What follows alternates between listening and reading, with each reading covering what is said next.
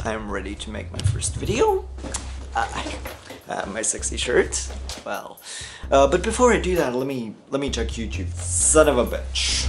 What's up? I'm back. Skip the intro, it's too long. The Cinefix video is mostly about the technical aspects, so they don't really go in depth on the cinematography, so there. And I'm not just salty because they got to finish their video before me, and that's not the reason why I'm only now making this video. Before Inception, centrifuges were mostly used in sci-fi to show how artificial gravity works, like in 2001, but it wasn't very common among other genres, and I can't think of a film that used centrifuges for an action set piece before this one, but plenty after it. This scene is almost entirely responsible for the rapid increase of centrifuge usage in the next 4 years, but why? What is it about this film that makes it so captivating? Well, the second worst YouTube channel already explained why, but not all of it. I can explain more. No salt. Well, it starts off already pretty exciting with Joseph Gordon-Levitt finding himself next to Paige among others in deep sleep with kicking music in the background. Notice how while this room is better than most hotel rooms I've been in, it still somehow feels a bit uncomfortable, mostly due to the brownish lighting not being very bright, but bright enough for you to see what's happening. It was very difficult for them to put studio lights in the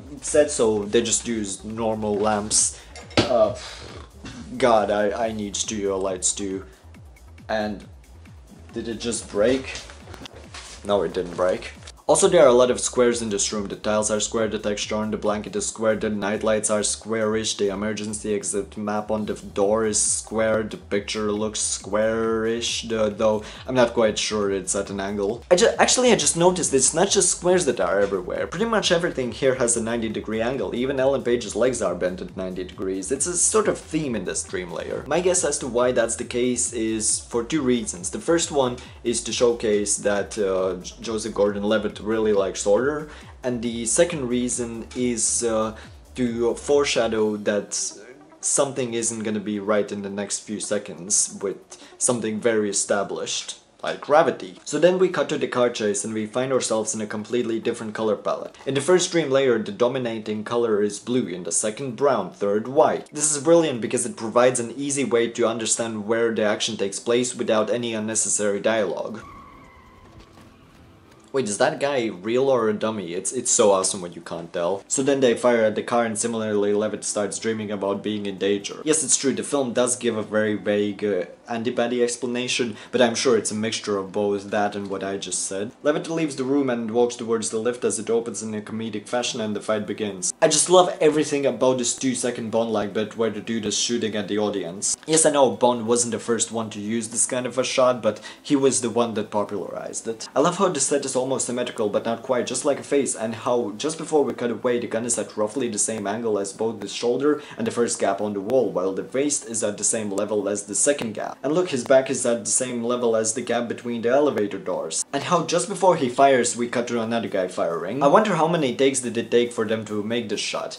Or was it an accident? Who knows? Anyway, we cut to this random goon loading his gun before getting into his car and crashing it into the bush, just like Cinefix is gonna crush on Social Blade one day. This not only explains where the car came from, but also expands the world. The guy in the bus fucks up and the car first receives a lot of centrifugal force before rolling over. As a result, Levitt and the nameless guy feel as if gravity is shifting, and here's the best part. You remember I told you about these gaps on the wall? Well, there are also lines on the ground as well, and there are no accident this time. These lines are there to show you where the vanishing point is, and by completing them, we can see where the target is. On this motherfucker, Levitt is running towards while the camera shakes just a little bit for dramatic effect. Why is this important? Well, if you have lines radiate from where these guys are, it's easier for your eyes to focus on them, on those two people, and pay less attention on the surroundings, which can distract you from what's happening on the screen. And what makes this even better is that while most of this sequence has consisted of shorter cuts, this one is long by comparison, making the magic of the visual effects sink in. This scene does not need any exciting cuts or any CGI, it just needs an amazing practical effect for your eyes to marvel at, and everybody, including Nolan and the editor, knew it. So then they fall into this room, and this is where things got a little bit dangerous because the distance between the walls is much wider than the distance between the ground and the ceiling. But they still did it on cam with as few cam tricks as possible.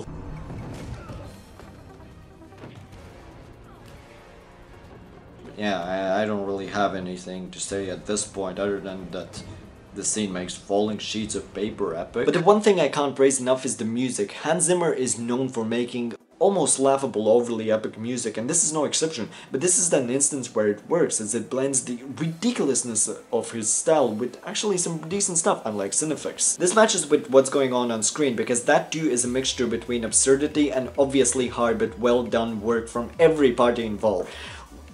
Well...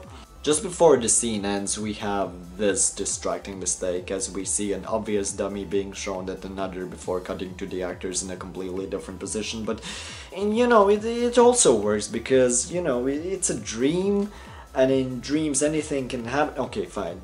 It is a mistake, but it's a small mistake in an otherwise perfect sequence. This whole sequence is a great example of directing, editing, set designing, fight choreography, acting,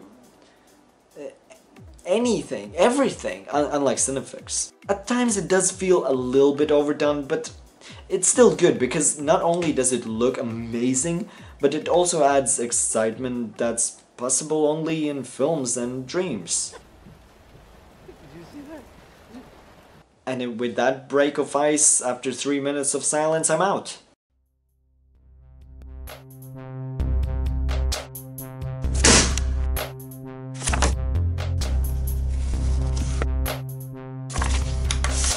Check out my other videos, subscribe, follow me on Twitter, thanks.